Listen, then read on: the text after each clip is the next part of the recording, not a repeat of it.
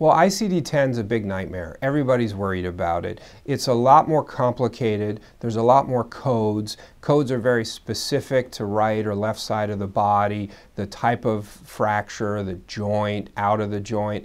And I think that that's a lot of anxiety for physicians and billers.